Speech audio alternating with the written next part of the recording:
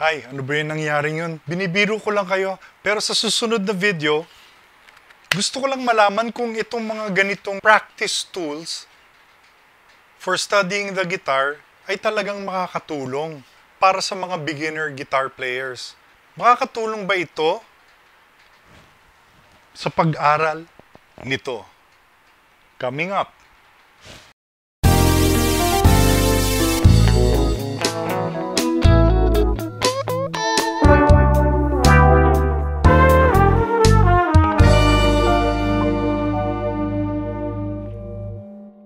Hello guys, I'm Teacher Monet again. Like I said, this is our beginner's guitar tutorial. There's something I saw on the internet, on the shop apps online, and it's a fake guitar neck with strings, a fretboard, and a strumming area. Let's see lang if this can help us learn beginner's guitar. So yeah, this costs about mga 400 pesos, no? So yeah, so let's learn a few chords. The first 3 chords I'm going to teach you. With your ring finger, put it on the 2nd string on the 2nd fret. Your middle finger on the 3rd string, 2nd fret. And your index finger on the 4th string, 2nd fret. That is now called the A chord, the A major chord. Again, ring finger on the 2nd string, 2nd fret, middle finger on the 3rd string, 2nd fret, and the index finger on the 4th string, 2nd fret. That is the A major chord. Next is the D major chord. Middle finger on the 1st string, 2nd fret, ring finger on the 2nd string, 3rd fret, and the index finger on the 3rd string, 2nd fret. That is the D major chord, the D major chord. Again, middle finger on the 1st string, 2nd fret, ring finger on the 2nd string, 3rd fret, and the index finger on the 3rd string, 2nd fret. That is the D major chord. Next is the E major chord, E.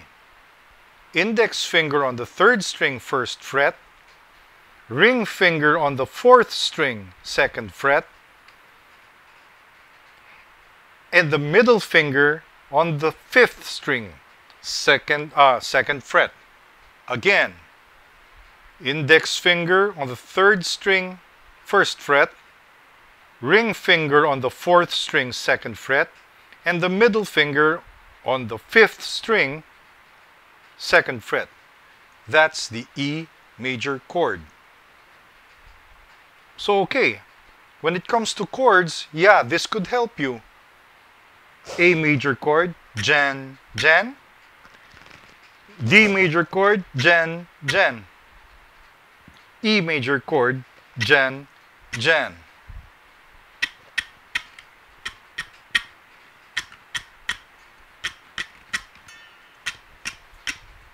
So I guess this can help you.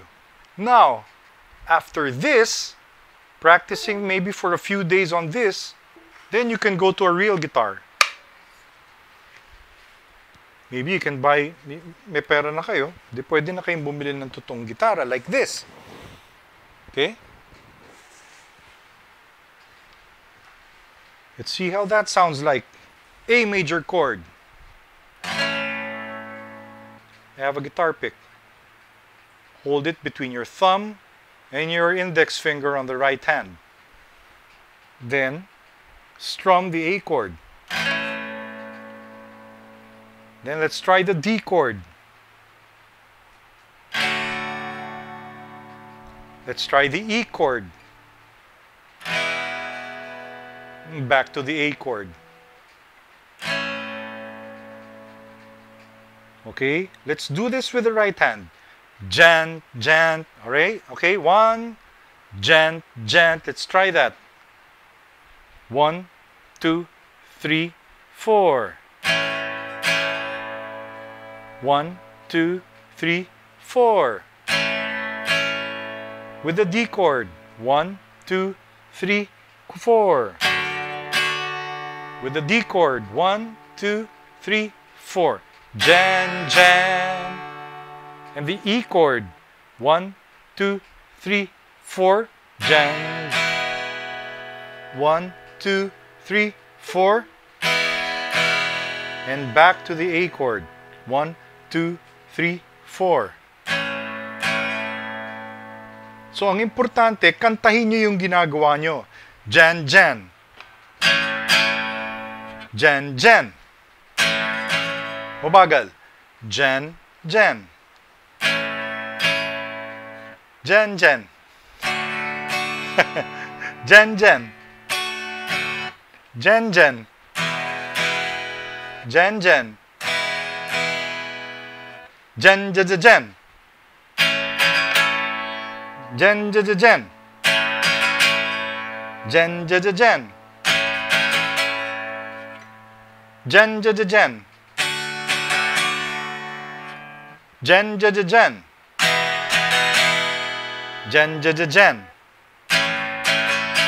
Okay, don't overthink it. Siyempre, sa una magkakamali kayo, but ang importante, kung ano yung nakakanta nyo, matatranslate nyo sa kamay nyo. Okay? That will take some time. Pero, you become your own teacher, di ba? Kasi, you sing the rhythm, and you translate it to your hands. Di ba? It will take some time to teach your hands some new muscle coordinations, but eventually, since you're singing, you have an idea of the sound you want to produce, all you have to do now is just translate it to your hands. You are your own teacher. Ganyan naman tayo kung magkunwari tayong tumutugtog ng gitara, di ba? So, ganon. So, yun ang silbi nito, no? I guess. Hula ko dito, sinong gumagawa nito, nag-manufacture nito? Mga guitar manufacturers din. Bakit? Tingin ko, pag gumamit ka kasi nito, pag hindi ka pa makabili ng gitara, tapos gusto mong subukan muna, at bumili ka nito, at mag-aral ka dito, sa mga unang araw, medyo okay. Medyo interesting siya, oo. Pero after mga 3-4 days, mabubwisit ka na eh.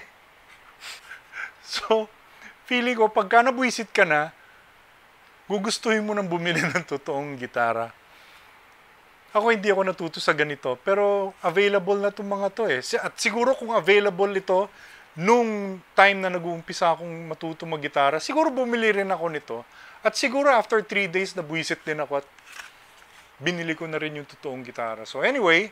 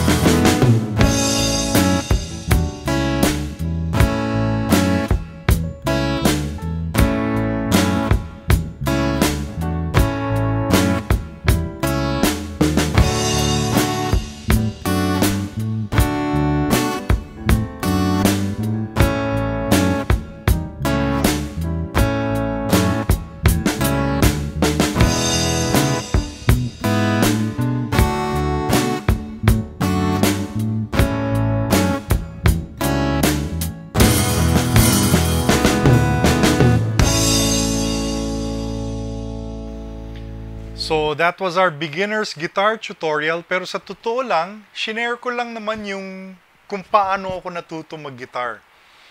Gusto ko pasalamatan, baka napansin nyo yung t-shirt, it says Guitar Hospital, because this is where I bring my guitars for setup or repair. And the person at Guitar Hospital is the master luthier, my friend, si Mr. Ari Hipolito. So if you have things na kailangan ayusin sa mga gitara nyo, dali nyo kay Mr. Ari Hipolito. He has a Facebook page, The Guitar Hospital. And the t-shirt was made by my good friend then, master guitarist then, si Ricky Boss Gonzalez. Boss, thank you for the t-shirt. And also, thank you everyone for watching. Don't forget to subscribe to my channel, like the video, and share a comment. So till the next time, thank you.